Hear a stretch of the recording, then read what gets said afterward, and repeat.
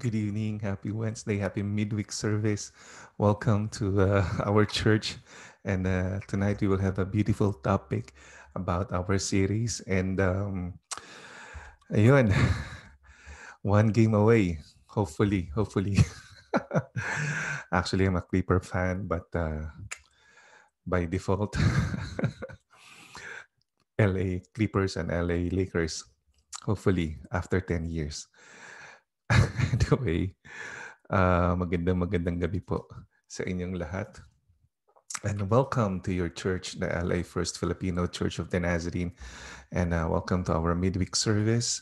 This is the 52 weeks journey of a lifetime. This is to ensure everyone reads the entire Bible in a year. We will not attempt to discuss the Bible word for word, but we will give you a summary of each book of the entire Bible and each book doon sa Biblia from Old Testament to New Testament. So we started, no, just to review. Nako, exciting, no? Kasi bakit? Patapos na tayo. No? We will close out yung Pentateuch, yung first 5 books of the Old Testament na written by Moses. So on our first Wednesday, if you will remember, we talked about walk through the Bible. Pinag-usapan natin ano-ano ba yung matatagpuan sa Bible. No? In 45 minutes, we talked about from Genesis to Revelation. And then we started with Genesis.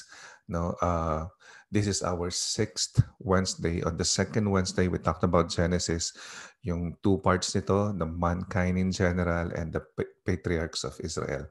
And then from slavery to freedom, we talk about Exodus. No, yung ito meron 3 parts na yung Exodus, yung exit nila from Egypt.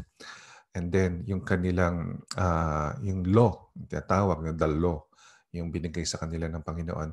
At we talked about yung tabernacle. Tapos the third book, we talk about Leviticus and offering to the Lord. So meron tong 5 parts na pinag-usapan natin na mga interesting din. Yung mga offerings, yung priesthood, ano ba yung mga clean and yung mga unclean para sa Panginoon na binigay sa kanila. Yung ano yung the atonement. At yung the holidays, yun, pinag-usapan natin yan. And then, last week, we talk about the book of Numbers. Excuse me. Or about the wanderers, no? Yung mga paikot-ikot. Okay, meron din tong 4 parts. We talk about preparations for the wilderness, wanderings nila, the Balaam incident, at preparations to Canaan, no? To enter Canaan. Ngayon, ganda ang ating topic kasi sa 5, no? Siyempre, paborito nating lahat Genesis, di ba? Tsaka yung Exodus na nandoon yung yung parang very cinematic na mga mga experiences nila. Pero isa sa pinaka magandang book sa 5 na to, no?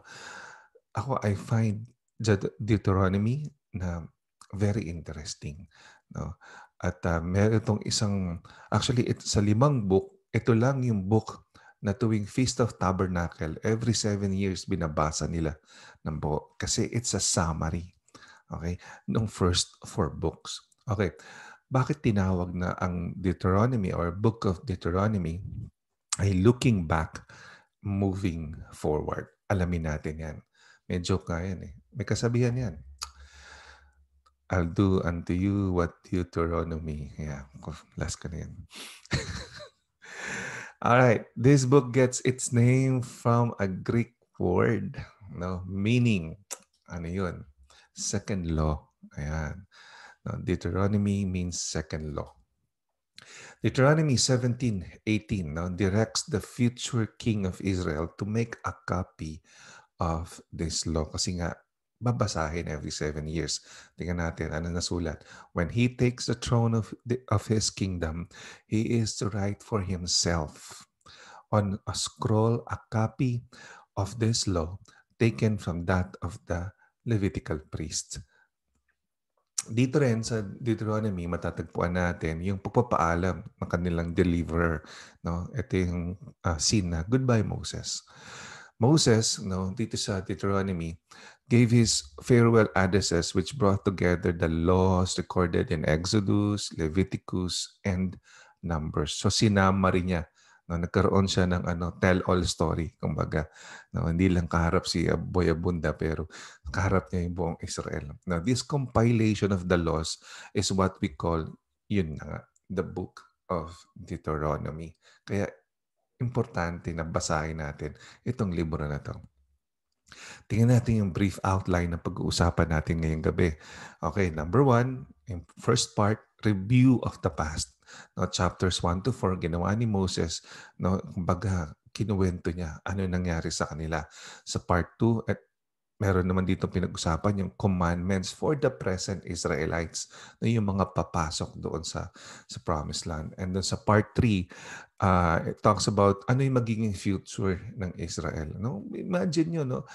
Kumbaga, ang Diyos, napaka-detailed eh. No? Kumbaga, maligaw ka pa ba naman? Ewan ko na lang. Diba? Kumbaga, meron kang pagkakataon makaroon ka ng review, may pagkakataon na i-discuss sa'yo yung present mo, may pagkakataon pa na dinidiscuss sa'yo yung future mo. Kaya napabasahin lang natin yung Biblia natin, bubuksan natin. Sigurado ako sa inyo, sa pamagitan ng tulong ng Holy Spirit, mangungusap ang salita ng Diyos sa inyo. Ilang beses ko rin naman binasa yung Biblia na wala akong guidance sa Holy Spirit. Ang ending, nakatulog ako. Kasi I find it very, very boring. Pero nang nakilala ko ang Diyos, tinulungan ako ng Holy Spirit. Naku, habang binabasa ko yung Bible, parang nag-jump out yung mga words, no, na halos talaga na kinataba ng puso ko at ako'y lumago sa aking buhay spiritual. At part 4, ayun na nga, in Death of Moses, chapters 31 to 34. No, alamin natin paano ba namatay si Moses, no? Paano siya inilibing. Nako, interesting to. At saka ano ang naging turing sa kanya ng mga tao bago siya namatay at pagkatapos siyang mamatay. Okay. Mapapansin niyo, marami sa pag-uusapan natin nakahawig sa present lives natin ngayon at pwede natin magamit na guidelines sa ating future. Pag-usapan natin, game ka na ba? No? Kalabitin mo katabi mo, game ka na ba? Ayan, pag-usapan natin yung first part, yung review of the past. Dito, makikita natin yung 20 days versus 40 years. Ano yun? No? Makikilala natin yung tatlo. Si Edom, si Moab, at si Ammon. Okay? Sino-sino itong mga to? Ito yung mga anak, no, ng kapatid ni Esau na kapatid ni Jacob na si Esau at yung mga anak ni Lot na pamangkin ni Abraham. Ano yung pag-uusapan natin tungkol sa tatlong to, no? Mamaya abangan natin. Let's start. Alam nyo, as Moses begins his first speech, he reviews the past. No? Ni-review niya ano nangyari, ano mga kaganapan. No? Kumbaga, matuto tayo. Sabi nga ay may kasabihan, respect the lessons of history. The nation is gathered on the plains of Moab on the side of Jordan near Mount Nebo. It has taken them 40 years to get here. To give you a clue, to give you an idea pala. From Egypt, no? Doon sa Exodus, bago sila makarating dito sa kanilang supposedly jump off point papuntang Promised Land, 40 years sila inabot. Kasi nagpaikot-ikot sila doon sa desierto. Tiningnan ko nga, tinanong ko si Google. Sabi ko, Google, how long is the drive from Cairo? No, sumagot si Alexa. Sabi ni Google at ni Alexa, tinanong ko sila, how long is the drive from Cairo, Egypt to Jerusalem, Israel? Okay, kasi nalaman ko na pagka sumama ka sa yung mga trip to Israel na mga package, minsan meron silang ino-offer na hindi lang sa Israel, pwede ka mag-side trip papuntang Egypt para makita mo yung mga pyramids, no? And binabas lang daw yan. Tapos meron silang mga what you call this, mga hagad na kasama na para proteksyonan sila na hindi sila kasali doon sa sigalot ng Arab nations at saka ng mga Israelites. Anyway, the truth that imagine nyo na lang, kung part yun ng trip, hindi ganun kalayo yun. Nasabi nga ni Google at saka ni Alexa, the total driving time is 9 hours and 52 minutes. Ganun lang kalapit. Your trip begins in Cairo, Egypt. it ends in Jerusalem, Israel, or vice versa. Hindi na mababago yung, yung ano niyan eh, yung distansya niya. Anyway, ganyan lang kalapit pag dinrive mo. Eh, syempre, wala naman silang kotse nun. Now, according from Deuteronomy chapter 1, verse 2, it should have taken them only 11 days to go from Horeb or Mount Sinai to Kadesh Barnea. Yung Kadesh Barnea nga, yung take-off point nila, papunta doon sa ano kasi 'di ba galing sila ng Egypt, pumunta sila Mount Sinai, no, doon binigay yung law. Pagkatapos sa Mount Sinai, pumunta sila Kadesh Barnea, papunta sa Promised Land. No, sa Kadesh Barnea, doon sila nag-camp para mag-spy papunta sa Canaan, no, sa Promised Land. Therefore, the entire trip from Mount Sinai, no, to Mount Nebo could be made in about 20 days, but it has taken the Israelites about 40 years. Bakit? Because of disobedience. Ayan. Kapatid, kapag tayo disobedience sa Panginoon, kakantahin natin yung kanta ni Randy Santiago, paikot-ikot, di ba? Talagang nalilito tayo sa buhay. Kaya tayo binigyan ng maganda na salita ng Diyos na dapat natin basahin, namnamin at ipamuhay para matuto tayo at magkaroon tayo ng guiding principle. Balikan natin si Moses. Alam mo, si Moses, no, he reminded the Israelites of the trip from the Sinai, no, from Sinai to Kadesh Barnea. Ano nangyari? Kasi nandun yung mga masasalimuot na experiences. Eh. During this time, Moses, no, had received the law and the tabernacle had been constructed. So, naalala niyo yun, yung tabernacle na pinag-usapan natin sa Leviticus, no, yung law na binigay sa kanya. Okay? So, yun, nandoon na yun. Tapos na kasi papasok na sila doon sa Promised Land. In Deuteronomy chapter 2, verses 1 to 23, Moses speaks of the nations they had avoided. Okay. Importante rin natin maintindihan anong connection nito sa Genesis. Okay? So, papunta sila ng Promised Land, meron silang mga dinaanan ng mga nations. Sino itong mga nations na to? Okay. Edom. Si Esau kasi, other name niya is Edom. So yung mga descendants niya o yung mga apo niya, mga anak niya, mga lahi niya, ang tawag mga Edomites. Okay? Sino si Esau? Kapatid ni Jacob na naging ang pangalan ay Israel. Ito yung niloko ni Jacob. Right? So, kamag-anak nila yan. Pero hindi sila in good terms. Nakakapag-relate ka ba? May mga kamag-anak ka bang hindi in good terms? Anyway, si Moab at si Ammon naging Moabites and Ammonites, yung mga descendants sila. Kasi descendant sila ni Lot. Okay, sino si Lot? Si Lot, pamangkin ni Abraham, na kasama niya from the land of Ur papunta doon sa Canaan. Alright. Si Lot, itong mga anak niya, si Lot, naalala niya si Lot na nung ginunaw ng Panginoon ng Sodom and Gomorrah, meron siyang kasama niyang asawa niya, at saka dalawang anak niyang babae. Ang sabi ng Panginoon, huwag kayong lilingon, ay lumingon yung asawa. Naging pillar of salt. Okay, natira, nag-survive si Lot at ang dalawa niyang anak na babae. Ang ginawa ng dalawang anak niya babae, dumiskarte ng sarili. Hindi nila kinonsult ang Panginoon. Sabi nila, kailangan magkaroon tayo ng mga anak, magkaroon tayo ng descendants. Ito yung controversial. Nilasing nila yung tatay nila at saka nila ni-rape at nabuntis sila. Nung nabuntis sila, ito yung mga descendants, ang mga Moabites and Ammonites. Interesting fact, si Ruth ay isang Moabite. Okay? Lola ni Jesus Christ. Alamin niyo yan habang nagbabasa kayo ng Biblia. So, binibigyan ko lang kayo ng teaser no, para mas maging exciting at saka maging interesting basahin ng Biblia. Minsan kasi ang gusto ng tao yung pachismis eh, no?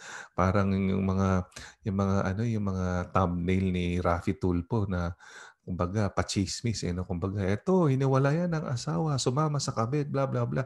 Ayun, ikiklik ng tao. Ayan, o ngayon, binibigyan ko kayo ng thumbnail. Alamin nyo kung sino si Ruth. Alamin nyo sino si Rahab. No, alamin nyo, anak ko, madaming lola si Jesus na pinagmula ng kanyang lahi. No, na kumbaga mapapansin nyo na galing sa hindi maganda na sitwasyon. Anyway, balik tayo sa ating pinag-usapan. Now, since these three nations, blood relatives ng Israel, God did not permit no, the Israelites to fight them. Ang ginawa ng Diyos, He simply protected Israel as they traveled through the nation's borders. So, hindi niya pinag-conflict ang mga to kasi magkakamag-anak nga. But, meron pa rin mga ibang nations na dinaanan sila na, yun na nga, koletsing Gusto talagang galit sila sa Israel. Alamin natin ano nangyari. In chapter 2 verse 24 hanggang chapter 3 verse 29, Moses tells of the nations they have defeated. Except do sa mga blood relatives sila, may iba pa silang dinaanan ng mga nations na, nako, Israel was kind to these people by offering to march through faithfully. Sabi nila, makikidaan lang po. But the nations attacked them. Ayun. Alam niyo na, hanggang ngayon, di ba? Madaming tao galit sa Israel. Now, imagine yung lit ng Israel, no? Tapos ang dami mga bansa na nakapalibot sa kanya. No, mga doon sa Middle East, lahat yun galit sa kanya. Diba? Pero imagine nyo kung paano siya mag-survive. Imagine nyo yung kanyang military strength. No, anyway, makakita nyo yung hand ng Lord sa kanya. So, inatake sila nito. Ang ginawa ng Diyos, so God conquered them. Nalimutan niya na ba yung principle doon sa Genesis? Di ba? Anong sabi niya kay Abraham? Di ba? I will bless those who will bless you, and I will curse those who will curse you. So, ayaw yung ayaw yung padaanin yung mga anak ko. I'll just conquer you. Okay, ganito yan. Kung ikaw may relasyon ka sa Panginoon Diyos, anak ka niya. And some people are trying to pull you down. Some people are trying to, ayaw ka nila mag-progress. Pagsasalita ka na masama, they will create fake news or lies against you. No? Or sasaktan ka, or pagpaplanuhan ka, or whatever. Or ano man ang isipin nilang masama sa'yo. No? Relax. Your God will avenge you. Your God will protect you. No? So you don't have to do nothing. You don't have to do anything. You just have to cry out to God and let the Lord protect you. Kasi ganito ginawa na ng Panginoon sa Israel So certainly there should have been an encouragement, no, to the Israelites as they prepared to enter the promised land. Binigyan na sila ng Exhibit A, Israel. This is how I will protect you. Pagdating nyo, pag-conquer nyo ng Canaan. Nakinig ba sila? Bakit dun sa last na kwento natin? Dun sa Numbers, sa Book of Numbers, last week.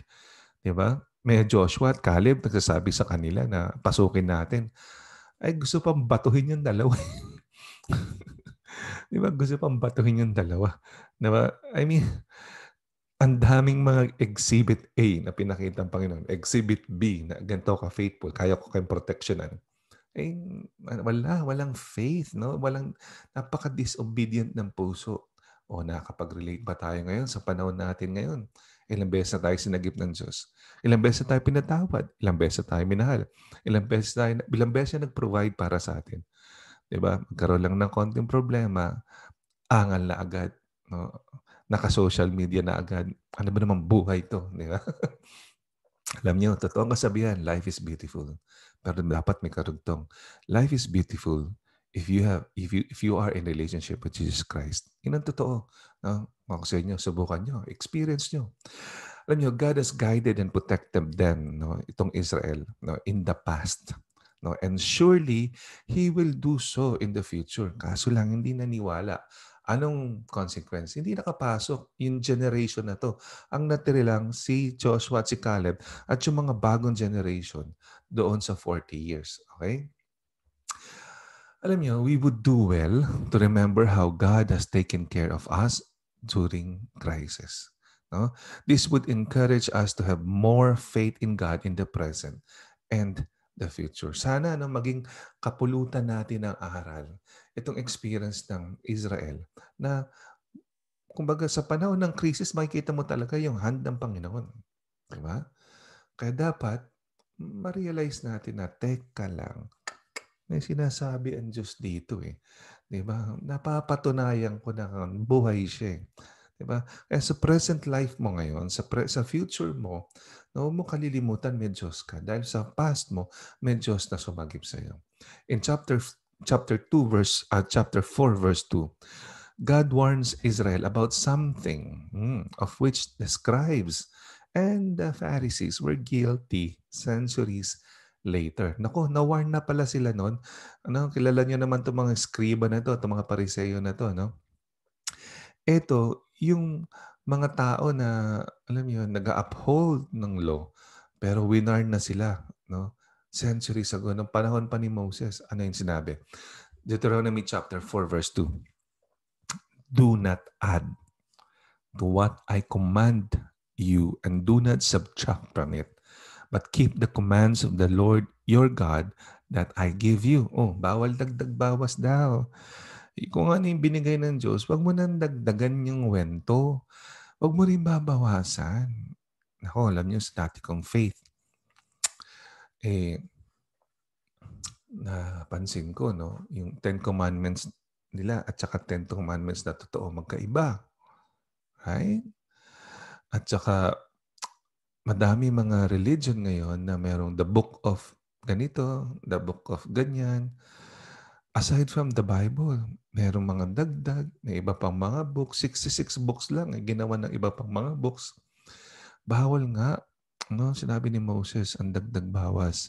Si Moses tumanggap ng 10 utos mula sa Diyos. Anong ginawa ng mga Israelites? Almost 700 out of the 10 commandments, nag-create sila. Diba? Ang daming bawal, di ba? Oo, kasi negosyo rin eh. Di ba? The more kasi na mas hindi mo maintindihan, the more na Latin, the more na Hispanic, the more mas mumukha matalino yung nagtuturo. Right? The more mas mukha kang, wala akong alam. Sige, sunod na lang ako.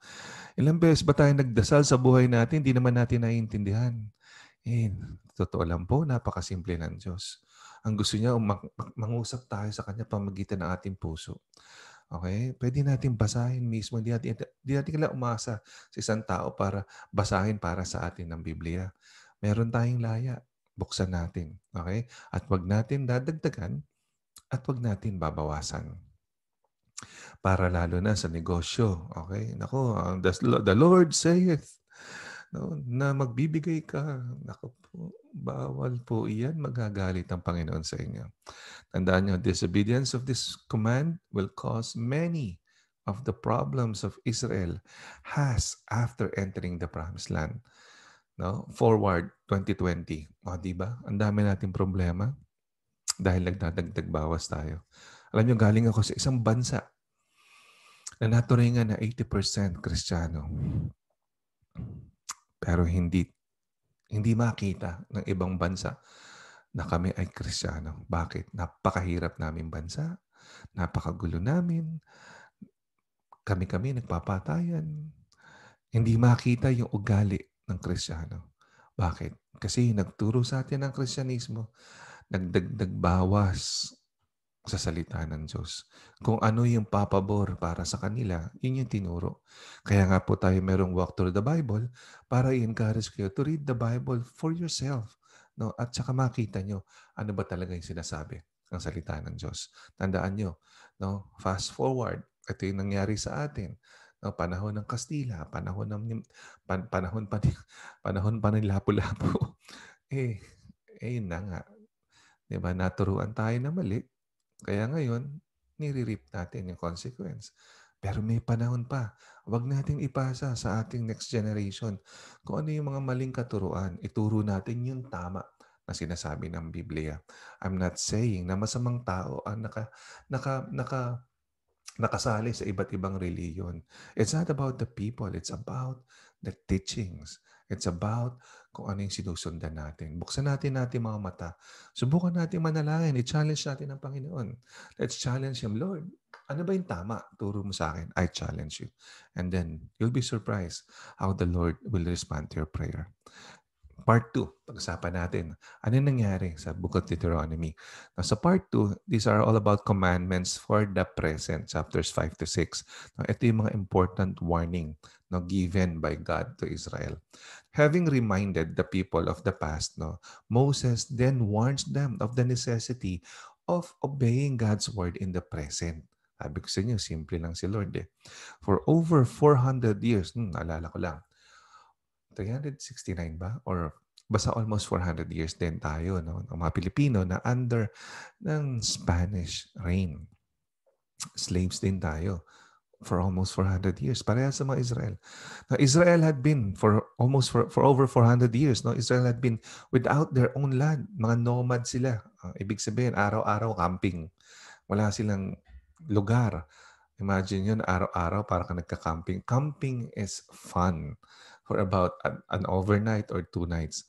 No? Pero sobra doon, ako, inconvenient na. Okay? And most of that time, sa 400 over years, okay, they had been slaves. So, pwede rin tayo maging slave ng kasalanan kung magpapaikot-ikot tayo at hindi tayo didiretso sa Diyos. Kailangan matuto tayo dito sa mga Israelites. And they wandered in wilderness for 40 years. Imagine nyo, 20 days travel, naging 40 years. And now they're about to settle down in their own land. Therefore, they need to be aware of the dangers that will come with this new land. In chapter 7, they are told not to compromise with the enemies. Okay, so pasok sila sa Canaan, may bago na silang bahay, binigyan sila ng bagong land ng Panginoon. Winarningan din sila na not to compromise sa kanilang mga enemies. Tingnan natin. Deuteronomy chapter 7 verses 3 to 4. Do not intermarry with them. Ba't gano'n naman, Lord? Love wins. Ba't gano'n naman, Lord? Mahal ko siya. Kahit hindi ka... nabigla lang siya, Lord, na sinaktan niya ako. Mahal ko pa rin siya. Pero hindi kayo parehas ang pananampalataya, anak. Ikaw ay nagmamahal sa akin. Ako'y nagmamahal sa'yo. No, kaya sinasabi ko, hindi siya ang para sa'yo. Kapag pinilit mo, may hirapan ka. I have somebody na prepare para sa'yo. You just have to trust me. No, Lord, eto na eh. Ngayon ko lang to na, alam mo yung, eto na, tumibok na yung puso. Pero doon pa pala to sinasabi, do not intermarry with them. Do not give your daughters to their sons or take their daughters for your sons, for they will turn your children away from following me to serve other gods. And the Lord's anger will burn against you, and you will quickly will quickly destroy you. Nako, alala si Solomon. Pag-uusapan natin yan sa mga future Wednesdays. Nako. Ay nako. 300 wives. 700 concubines. Most of them, hindi naniniwala sa Diyos. Serving other gods. What happened to Solomon? Right? Wisest man na yun in the whole earth. Okay. Ano ibig sabihin nito? Moses cautioned the people. Okay? Sabi ng Biblia, for you are holy. For your God is holy. So be holy. You are separated. Okay? So hindi ibig sabihin na parang kami righteous or live self-righteous life. Hindi. Ang ibig sabihin nito, ikaw ay ginawa ng Diyos, sineperate, no? Meron siyang ipoprovide sa iyo. You don't have to pangunahan lahat nung plano ng Diyos sa buhay mo. Etong Israel masyado rin kasing naging kampante. Okay? God told Israel to utterly destroy wicked nations and not compromise with them in any way. Do not intermarry, do not makipag-negotiate sa kanila, whatever. Now, people, syempre, alam niyo naman, panahon ni Moses pa lang, uso na mga bashers. May bashers na yan, si Moses. Nako, araw-araw binabash yan. Kaya, my goodness. People who do not understand the judgment of God or the awfulness of sin, ang ginawa nila, nakipagtalo sa Diyos. No? They argue with God. Nako, Lord, you're so cruel. No, yung mga Christians mo, they're so cruel. No, love wins. You are God. You are love. 'Di ba? Sabi mo, we must love each other. Ito, 'di ba? Kapwa ko mahal ko. So, love wins, Lord. At saka ito, Christian din naman siya, Lord. Christian yung pangalan niya. Lord, Christian din to. Ako, born again siya. Mormons, Iglesia ni Cristo, uh, Seventh-day Adventist, Catholic, Christian din naman yun, Lord. Kung ikaw ay Kristiyano at mayroong relasyon sa Panginoon Diyos or you were born again, tandaan mo, napakaganda ng plano ng Diyos sa'yo. Huwag mo siyang pangunahan. Meron siya na plano na siya lang ang pwedeng mag-execute. Pag pinangunahan mo siya, matuto ka kay Sarah. Pag pinangunahan mo siya, matuto ka kay Leah at kay Rachel. Pag pinangunahan mo siya, mag-create ka ng maraming scenes in the future na hindi lang ikaw magkakaroon ng problema, pati yung mga anak mo. Diba? Pastor, mahal ko siya.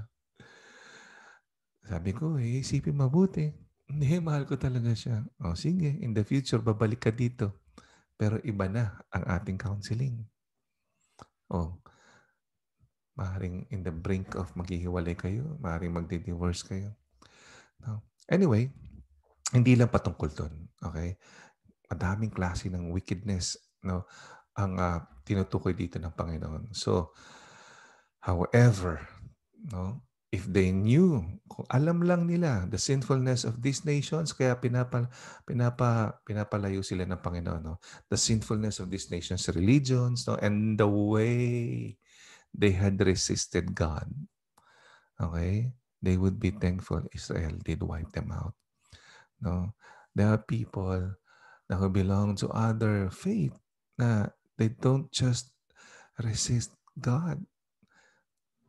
In fact, they disrespect God, and intermarrying with them is an insult to our God. Okay? So we need to, I'm not saying you do this, you do that, you have your free will, but I am just asking, I'm just encouraging you. Think twice and ask the Lord. No, ask the Lord. Ask the Lord. Is this the way to go to? Kumbaga, ask the Lord and He will guide you. Tingnan natin ano nangyari particularly. Deuteronomy chapter 8 verses 11 to 17. Be careful that you do not forget the Lord your God, falling to observe His commands, His laws, and His decrees that I am giving you this day. Otherwise, when you eat and are satisfied, when you build fine houses and settle down, and when your herds and flocks grow large, and your silver and gold increase, and all you have is multiplied, and then your heart will become proud, and you will forget the Lord your God, who brought you out of Egypt, out of the land of slavery.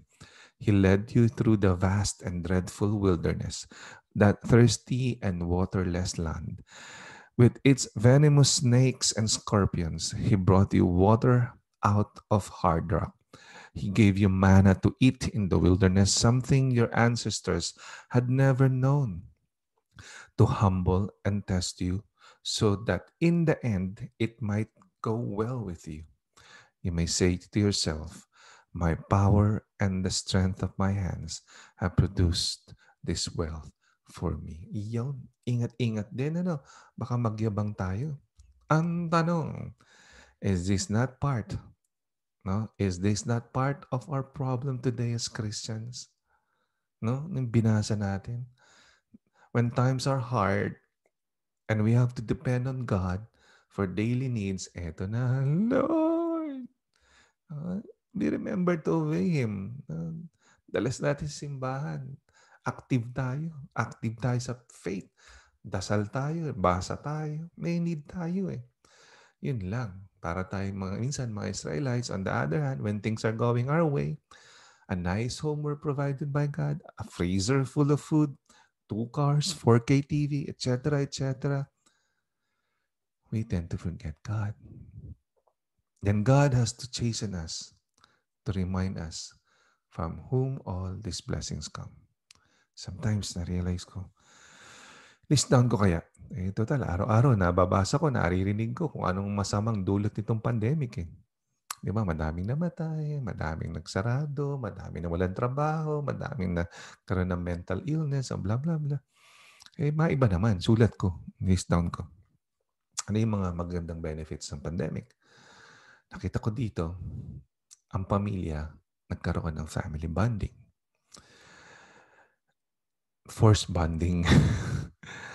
Nakita ko dito ang mga dagat, ang air quality gumanda. Nakita ko dito uh, yung kalikasan nagkaroon ng pahinga. Di kaya na-abuse natin so much, no? Kaya somehow we were reminded by God. Don't get me wrong, hindi evil ang Panginoon na mag-create ng COVID-19. Iba't iba to sa atin. These are the natural principles and laws of this earth, that there would be viruses and everything. And he can allow it, no? For us to be reminded, he can make use of it, of that situation, for us to be reminded that, hey, no, you're abusing things na binigay ko sa inyo. Or there's an opportunity for him not only to remind people, but also to manifest his power that is capable of saving you. Lalo ka na. Kung nanonood ka ngayon, nakikinig ka ngayon, at buhay ka, malakas ka, at wala kang sakit. O kung nagkasakit ka man, buhay ka hanggang ngayon. Diba? Sinasagip ka ng Panginoon. Alam niya, balik tayo kay Moses. Moses then tells the people, God will give them the promised land, not because of their goodness or righteousness, but because of His promise to Abraham, Isaac, and Jacob. Yun yung sinabi ni Moses. Bibigay sa inyo ang promised land dahil hindi kayo righteous, dahil hindi kayo mabait. O dahil mabait kayo, o dahil righteous kayo, meron kayong promised land? Hindi. Dahil ito ay promise ng Panginoon. Fast forward. Alam nyo, you're experiencing promised land right now. You're experiencing safety, protection, provision, everything. Gifts, blessings from the Lord. Or if you accepted the Lord Jesus Christ as your personal Lord and Savior, you will experience no eternity. Not because you're good, not because you're righteous, because that is the promise, no? By Jesus. Jesus na hindi deliver lang. Si Moses deliverer lang ng Egypt. Jesus is the deliverer of all of us. Okay, the way, the truth, the life. Remember? He's the way, the truth, and the life. No one comes to the Father except through Him. So those blessings, those grace, it's because of Jesus. Because that's a promise. In chapter 12, ano nangyari? The people are reminded of the importance of worship. And in chapter 13, they told how to test the false prophets. Sana naman magamit din natin ito. Ang daming false prophets ngayon. Ako. In chapter 14 to 26, now, these are review of some particular laws and regulations by which Israel must live. Part 3, ano nangyari? Israel's future, chapters 27 to 30. Ano pinag-usapan dito? In chapter 27, Israel is told that upon entering the land, they are to set up the great stones. Bakit? Pagpasok daw nila sa Canaan, magtatayo ng great stone. Kasi sabi sa Deuteronomy 27:8, and you shall write very clearly all the words of this law on these stones you have set up. Reminder ulit. Okay? In chapter 28, 29, well, anong reminder? Reminder ng faithfulness ng God. Reminder ng kanyang mga laws. Reminder na you are my children, Israel. Do not forget that. Okay? In chapter 28, 29, it gives a glimpse of the enjoyment. Ayan, maganda. And the new land will bring. Kumbaga, hope, hope, hope. No? Enjoy niyo yan. Nako, land flowing with milk and honey. But there is also prophecy of Israel's chastening, captivity, and scattering as a nation. Yun nga, no, may prophetic vision din na kakaroon kayo ng pagkakastigo, kakalat-kalat kayo, magiging slaves kayo kasi hindi gusto ng Diyos yun, consequence yun ng kasalanan nila. Kaya dapat matuto tayo. In chapter 29, it summarizes the basic facts of the covenant. God has redeemed them. Ito, sinasabi dito, napakasimple.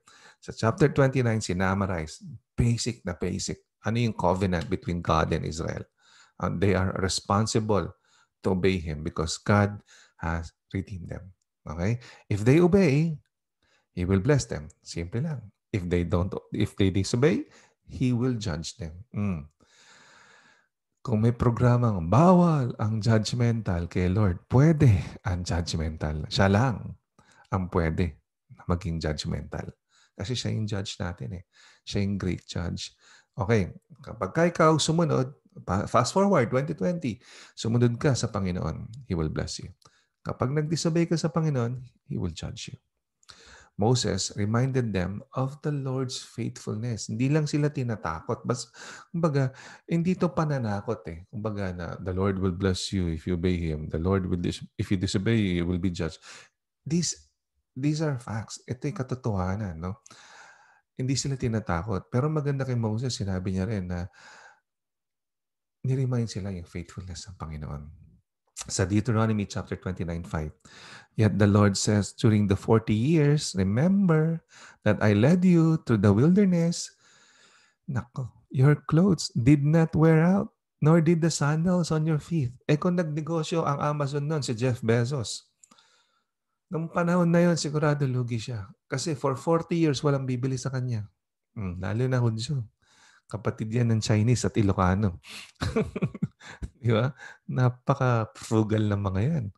And, imagine mo, ganun ka-faithful ang Lord. No? Hindi ka magpapalit ng sapatos. Hindi ka magpapalit ng sandals, ng clothes. Hindi na butas, hindi na punit, hindi rupupok. Alright? Hindi ka pupunta sa Macy's, hindi ka pupunta sa Ross, sa SM, or whatever. Ganun siya ka-faithful. That's why Moses reminded them of the Lord's faithfulness. Saan ka pa? Diba? Provided ka na, protected ka pa. Saan ka pa?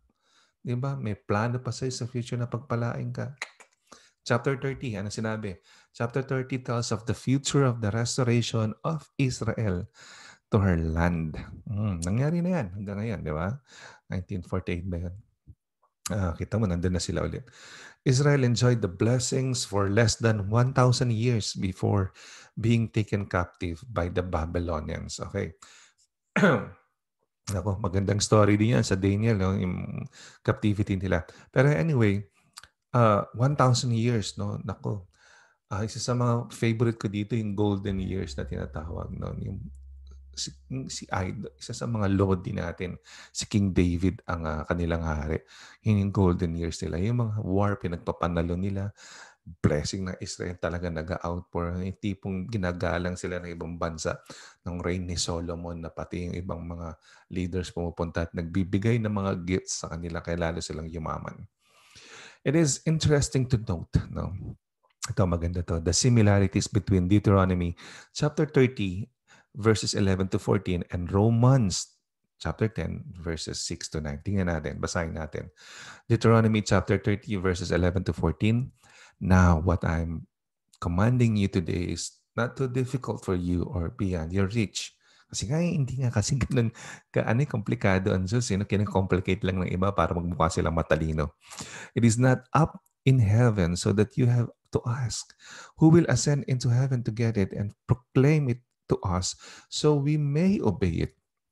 Nor is it beyond the sea so that you have to ask, who will cross the sea to get it and proclaim it to us so we may obey it? No, the word is very near you. It is in your mouth and in your heart so you may obey it. Anong similarity nito? Fast forward sa New Testament, Romans 10, 6 to 9.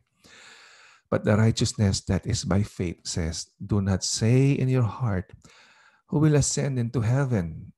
That is to bring Christ down. Or who will descend into the deep? That is to bring Christ up from the dead. But what does it say? The word is near you. It is in your mouth and in your heart. That is the message concerning faith that we proclaim. If you declare with your mouth, Jesus is Lord, and believe in your heart that God raised him from the dead, you will be saved. Boom. Simple, di ba? Ano bang mahirap intindihin doon? Part 4 as we end. The death of Moses. Chapters 31 to 34. In these transition chapters, Moses gives his final words to the people he has loved and led for 40 years. It is worth noting Moses remained loyal to his people. Even when they were criticizing him, bashers, no? Daming bashers, rebelling against him and lying about him. Kung ikaw, worker, leader, pastor sa church, pwede mo sabihin kay Moses, bro, I feel you. Pero, I encourage you, keep on going. Keep on working, keep on serving the Lord, keep on leading, keep on pastoring, keep on shepherding. Why? Gayahin mo si Moses. No? Kahit anong madinig mo, kahit sinong umarang sa'yo, harangan ka man ng sibat, push mo ang goal ng Panginoon. Still, lead your people, love your people, embrace them, hug them, show them that the Lord loves them, and manifest the love of God through you as their pastor, as their leader, as their worker, as their servant. 40 years of business si Moses. 40 years siya. Kasi 120 siya na nabuhay. Yung first 40 niya, Prince of Egypt siya. In second 40, after 40 years, nakapatay siya ng Egyptian, nag-OFW muna siya. Namunta sa isang foreign land. 40 years siya doon. Naging farmer yata siya doon or shepherd or whatever. Nakapangasawa siya doon. 40 years siya na naka-exile. After 40 years, on his 80th year, no, ayun, tinawag siya ng Panginoon. Come back to Egypt, deliver my people. And 40 years from nailabas niya yung tao ng mga Israelites sa Egypt, 40 years siya nag-minister as their pastor, as their shepherd. Kaya kung ikaw, gusto mo nang bumigay bilang pastor, basahin mo storya ni Moses, ma-encourage ka. Kaya, you have more than 40 years now para mag-ministry. Okay, Moses knew he would never enter the promised land. Yet he did everything possible to see that his people got to enter. Yan ang attitude. Binabato ka na. Hindi ka na minamahal. Make sure that your people will enter the promised land of God. Okay? You're not there for you to be liked. You're not there for you to be popular. It's not a popularity contest. Okay? You're there to serve the Lord. Kung titingnan mo lahat ng mga biblical characters, hindi rin naman ginusto. Binugbog din si Paul, pinagpapatay yung mga apostles. I mean, even si Jesus, hindi rin siya ginusto. You're not there for a popularity contest. If you're there para magpopular, you're in the wrong business. Okay? Ang maganda kay Moses kasi created the Joshua generation. No? Pinrepare niya. Diba? Joshua, the next leader. Meron siyang succession planning. Diba? Meron, napaka-selfless niya. Meron siyang training system. Tinrain niya to. Sina Aaron, sina Joshua, itong mga tao na to, yung mga Levites, tinrain niya lahat yan. Ito isa sa mga maraming pagkakamali ng maraming churches ngayon. 10 years, 20 years, 30 years, 40 years, 50 years na in existence, pastoring, shepherding a church. Wala pa rin assistant pastor. Walang younger pastor. They are not there to lead, to live. No? Kasi feeling nila mabubuhay sila forever. Tandaan niyo si Moses pumigay din. Panahon na bago ka sumampa, mag-accept as the new board, as the new music ministry head, as the new pastor, as the new children ministry head, as the whatever position na gagampanan mo sa simbahan. First on your list, agenda mo, number 1, Lord, iyak ka. Sino ang Joshua generation ko? Kasi nandun yung discipleship eh. Sa process ng discipleship, natuturuan mo yung next generation. No, 10 years younger than you, 5 years younger than you, 20 years younger than you. Piniprepare mo sila sa position mo. Because you will not last forever. That's the truth. O, ang daming simbahan, nagsasara. Pag namatay yung pastor, sarado. Kukunin yung flock ng ibang mga church. Kasi hindi na-prepare yung Joshua generation. Diba? Kasi we look at it sometimes na simbahan, business. Kailangan ng sumalo yung anak. Hindi naman po kailangan ganun. Minsan, tinawag yung anak. That's better. Pero minsan, nagpatawag lang yung anak. Ay, nako, sigurado, siyempre yan in the future. Kailangan, ang nakapwesto at tinawag ng Diyos. Importante yun. Kapag leader ka ng simbahan, isang worker, isang pastor, importante tinawag ka ng Diyos. Dapat Joshua ka. Kung hindi ka ready, bibigay ka lang. Okay? So, ganito yung ginawa ni Moses. Meron siyang succession planning, may selflessness, training system, at saka is there to lead, to leave. Alright? So, I encourage everyone na let's lead to leave. Okay? Magplano tayo to lead and then leave. Kasi eventually, magiging ang katawan natin. Eventually, hindi tayo magiging relevant sa future generation. Allow the next generation to come step in at ibigay sa kanila yung leadership. The book of Deuteronomy was to be read publicly, every 7 years at the Feast of Tabernacles. Ayan, sana meron din ganito ang mga Kristyano na every 7 years basahin yung buong entire Deuteronomy sa simbahan. Magandang project yan. Pag-isipan natin in the future. In chapter 34, God allows Moses to view the promised land, which is a symbol of what the law can do. Inalaw niya naman. Kita niya yung promised land. Hindi siya nakapasok. The law, no? Kasi kaya bakit ito naging symbol of what the law can do? The law helps us to see God's standard, but it cannot empower us to attain it. Something to think about, right? There's wisdom in that. After viewing the promised land, namatay na si Moses. God alone is present at his death. And God, this is interesting, buries him. Siya naglibing. Moses is the only human God has ever buried. Okay? Buried. Okay, buried. If the people could have known the place, nako, buti na lang, hindi nila alam. They would probably have made a shrine and worship it. Alam mo naman, itong mga to, may history to. Yung calf nga golden calf wino-worship Si Moses pa kaya. Pero how ironic, no? Patapos mong i-bash, i-worship mo. God buried Moses.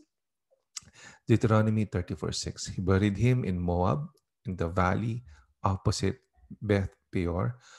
But to this day, no one knows where his grave is. Buti na lang.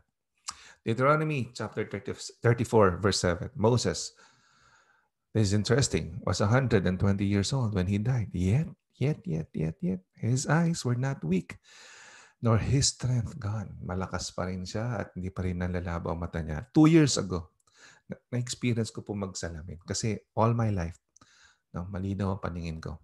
Pero 2 years ago, since papasok na ako doon sa tinatawag na golden years, naramdaman ko na pag nagbabasa ako. Sabi naman, 2020 pa rin ang vision, pero kailangan ko lang ng reading glasses. Dahil pag nagbabasa ako, nagbablurred siya. So sabi ko, kailangan kong tanggapin. Pero si Moses, 120, yet his eyes were not weak. And his strength, hindi nawawala. Ako konting padjak lang, papanik sa uphill.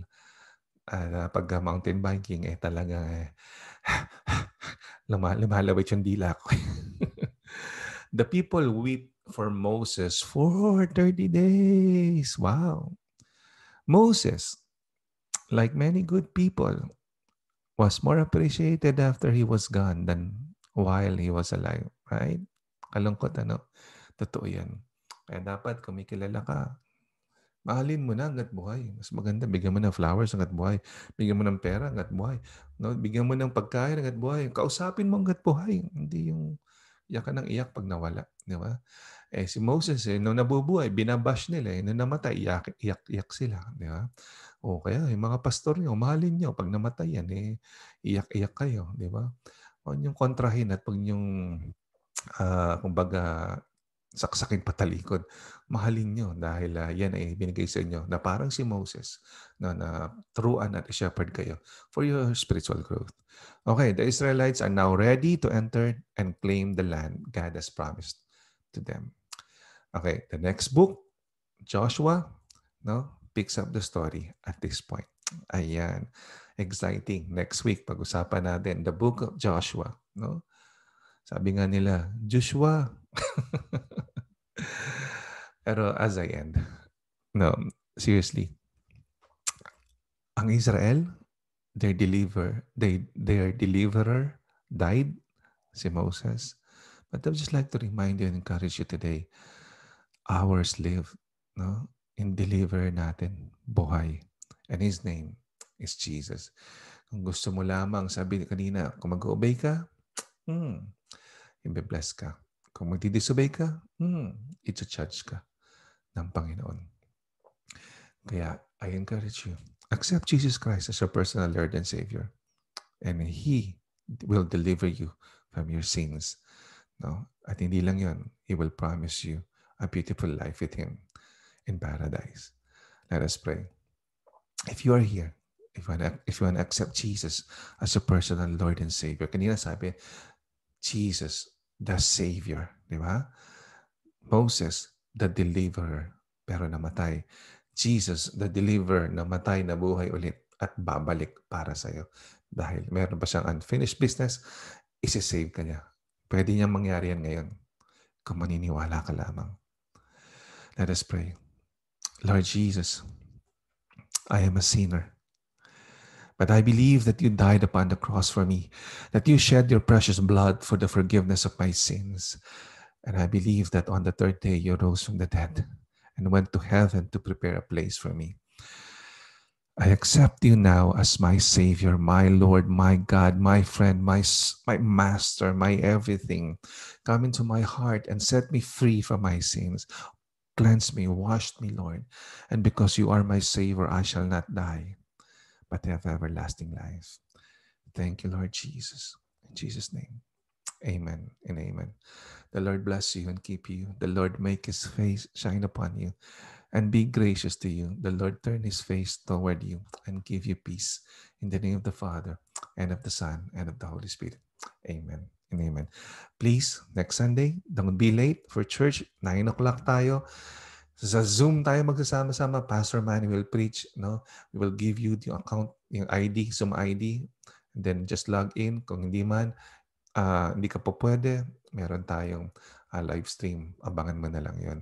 So, Pastor Manny will preach next Sunday. And then the following Sunday, we will be with the LA First English to celebrate 125th anniversary of the LA First Church of the Nazarene. And the following Sunday, Pastor Manny will preach again. Sa Zoom ulit tayo, magsasama-sama tayo sa Zoom. No? At meron din tayong live stream. And hopefully, on November 1, we can reopen the church in person at live stream. Alright? Game ka na ba? Maraming salamat. This is your LA First Filipino Church of the Nazarene.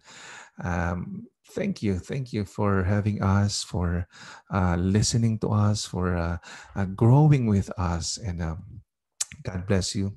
Have a great Wednesday and stay safe. Wear a mask, keep distance, wash your hands. God bless you. Bye.